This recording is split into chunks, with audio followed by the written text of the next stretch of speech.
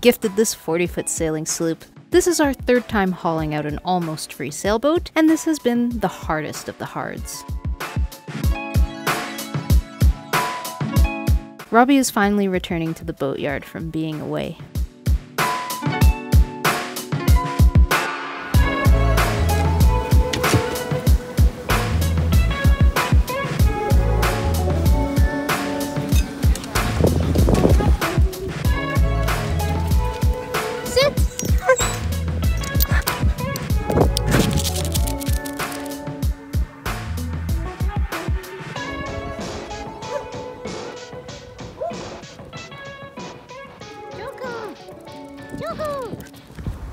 How did it go?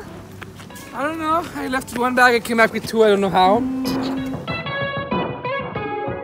We've miraculously received the new propeller. Some items we've ordered online just never made it through customs. Ugh, there's so many ticks down here this morning. Well, I knew it wasn't going to fit because we had to get one size too small. Our shaft is millimeters. All of these propellers are sold in denominations of inches, and we had to get one that's a little bit smaller, 1 inch, versus propellers that were for sale that were like 1 inch and a quarter, which then would slide up. It would be too big. So we had to bring it to the busy machine shop to bore the hole out larger, which they unexpectedly and delightfully had time to finish. Robbie made me a long sanding board to start fairing the hull. However, I found that simply sanding with the grinder worked best to break down some of that thicker stuff first, and then later on, the longboard would come in handy. Just when I thought I was getting somewhere with this bottom project, What you doing, Justine? Robbie came along and requested that we hammer out all those little micro blisters near the waterline. They're everywhere on the waterline. Yeah. And mostly on this section. If you paint and then the flakes pop out, we're left with all these like little things in the middle. But is she doing it because she can't get up there, or is she doing it because she wants to stay away from the ticks? A little B.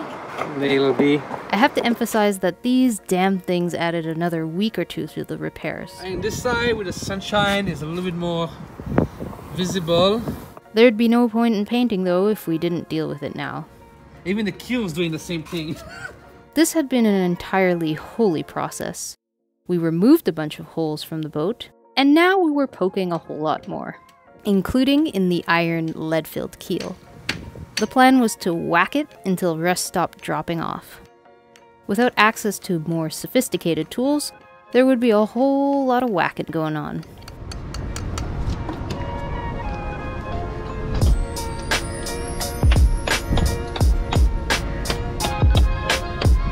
What did you find there? I don't know. I guess this is the shallow. This section that's hollow is full of water. Yeah, that's quite a bit of water, hey? Yep.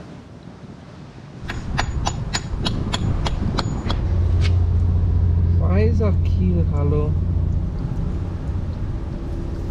Phew, super salty. Ugh. Phew.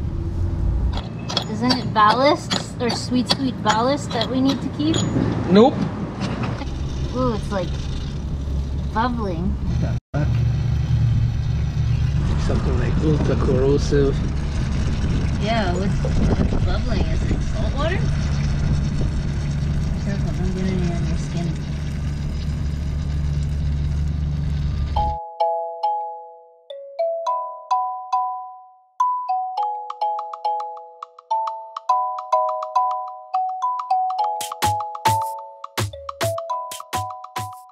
The sides of the keel would be straightforward enough to deal with.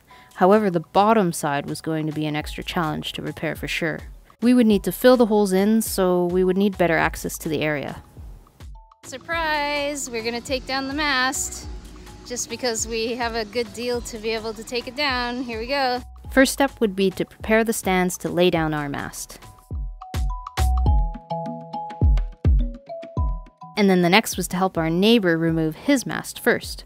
This would be a great warm-up to then move on to our higher and heavier mast. This all took only about 20 minutes, but it was definitely a good thing to have all those extra helping hands in order to make it run smoothly.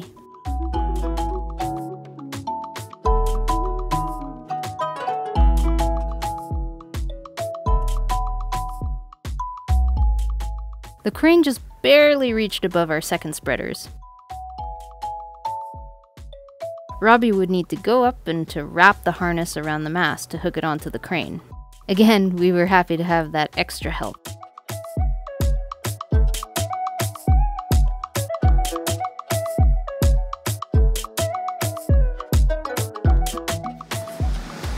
did the guy go? I want to ask him if he can just put a little bit of pressure on. With the crane operator just slightly holding up the mast, it was just a matter of loosening and removing all the stays. Our mast is deck stepped, and it was perfectly balanced because Robbie knows exactly where to place the harness just above the spreaders so that the mast didn't make a pop or a fuss. It just floated off. The most complicated part was to guide the mast down onto the workbenches exactly where we wanted it. This is definitely the biggest and heaviest mast we've had to deal with yet.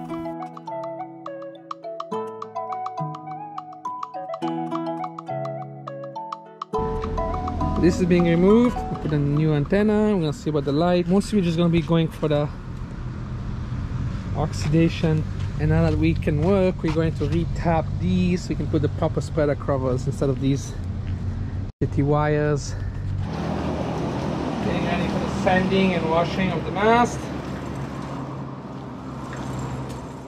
The reason why we took down the mast in the first place was to check out what we suspected to be a crack in the step, which was decidedly worse than we originally thought.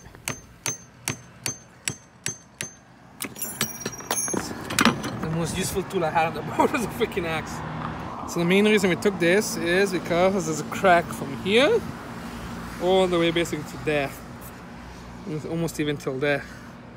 5 inches. It's 5 by 3. Is that in mils? In mils it would be, it's almost 10 mil. We were cleaning the mast and suddenly this thing exploded, I don't know, in the sun. And tons of white powder came out. And well, I'm 99% sure it's chalk. It feels like chalk. You should not be playing with that with your bare hands. Oh my god, what a thing. I wonder what the fuck it is. Why would a radar reflector be full of... I wonder if this is the same. I'm just gonna whack it off. It's something you have to get rid of. What the f is it? What is that? That's not funny. It's hilarious. It's not funny. Could be like a metal oxide. That's horrible. Don't breathe it. Don't play with it. I'm used to being doused with white powders all day in the boatyard, but I'm also serious about knowing what those white powders are. We determined that whatever it was non-soluble in water.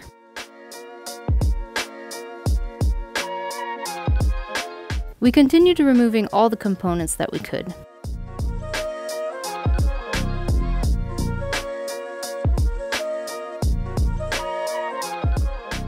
We would be doing a very light sanding, mostly in the spots where there was visible corrosion, and we would be doing a little light painting to extend the life of our mighty spar.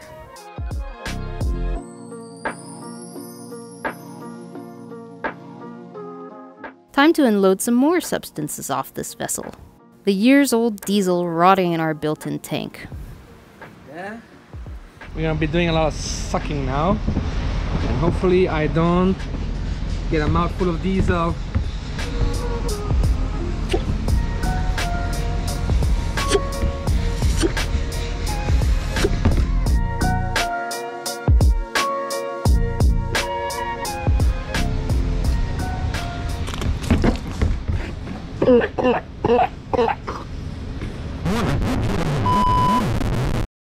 Having drunk enough diesel and the siphon not working properly, he finally found a hand pump in the yard. It's a masturbation pump. And we filled up at least 200 liters of diesel to be donated to the yard for polishing. because we don't have the ability to clean our fuel right now.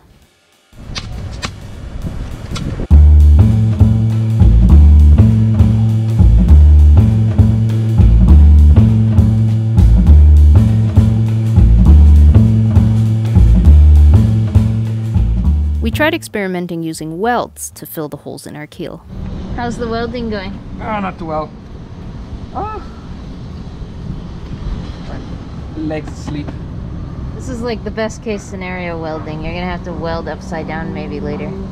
So we were lent by our neighbor this nice little, this cute little tiny welder, a mask or helmet, whatever you call it, some gloves.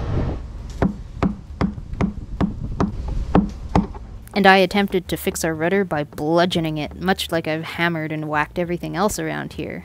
There was moisture under the outer layers, of course. This is all wet, of course. Tons of water under the bondo. The welder needed more power. It wasn't getting hot enough, probably, but we weren't prepared to buy a bigger power cord to make that happen. Grinding off the welding that wasn't so successful. We would need to prep the rusty keel surface. So we're just gonna use epoxy in the end, fill in the holes. Robbie is most familiar with OSPHO from working on his family's steel boats. Simply spray the green stuff on, leave it for an hour or so, rinse, and then repeat the process twice.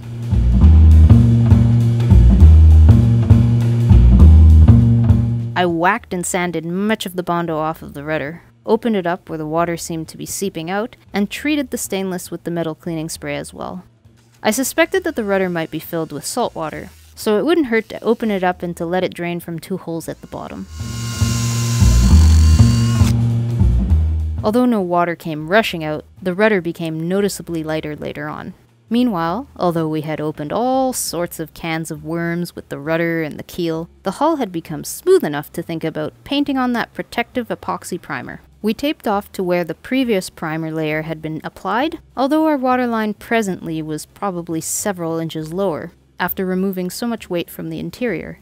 The time has finally come. The time has come. To cover up all the nasty work. To hide all the imperfections. Looking at the instructions, because we haven't used this before. It's mixing ratio 1:1, part 1 based, part 2 catalyst. I use small cream yogurt container, whatever fills the well, get this cup pretty filled. Well, we thought we were going to paint right now, but it's a little more complicated. The rains had finally arrived, just in time for the painting season. Classic. And the other issue, I don't know if we got screwed with oil paint or... The very expensive and complicated to import Seahawk epoxy primer must have been sitting on the shelf too long with all that sediment stuck on the bottom, because it took several machine-shaking sessions at the paint shop and hours of mixing with the drill to finally render the parts usable. It's stuck on the bottom. Bottom feels like concrete, I don't know how to say it. It feels like a sticky thing, and instead of dissolving, as soon as it touches again at the bottom, it likes to like... He was trying to describe a non-Newtonian fluid, I think. I think it's the silicate they put inside that's like... But finally, after an excessive amount of time, we were nearing the big moment. Yeah, of course, it looks nicely mixed. After I mixed it for 3 hours, and then the guy mixed it for like...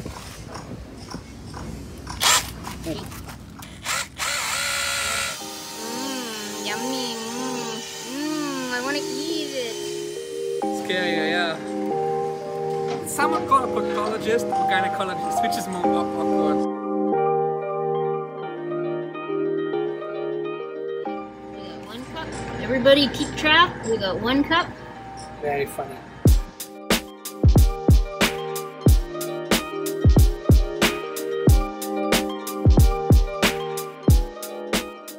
Robbie mixed 2 and 2 cream cups to make 1 very large and 1 very quickly kicking batch of 2-part primer.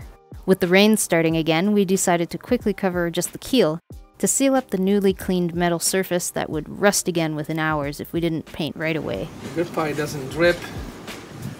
As described on the can, the paint is very high build, and by the end of the session, we were really just globbing mounds of it on. What did we discover about mixing this paint? What we discovered. It gives you arthritis in the hands. Are you gonna add something to this paint? Yep, we'll add some thinner. It's too thick. It's way too thick. Knowing that more Seahawk brand specific products would take weeks to get to us, we looked at the product data sheet and then stopped by the local paint store to find the closest mixture of chemicals resembling the proper thinner. The universal thinner at the paint shop gave us a nice, smooth, more workable mixture. With 2-gallon kits, we had enough primer to generously apply more than 2 layers. It was just a matter of getting these rock-hard cans mixed. Join us next time as we tackle the Pandora boxes of other boat projects to do here in the Hard. Y'all niggas be ready.